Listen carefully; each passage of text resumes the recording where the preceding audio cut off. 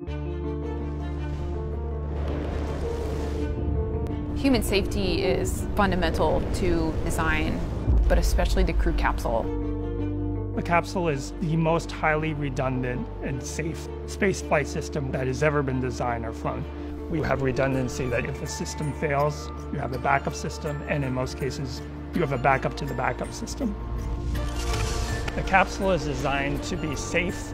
Only 2 of the main parachutes open, and so we wanted to test that in real life on M5, and it worked perfectly. Now, if the capsule is going down way too fast, the retro rocket actually compensates by adjusting the amount of thrust.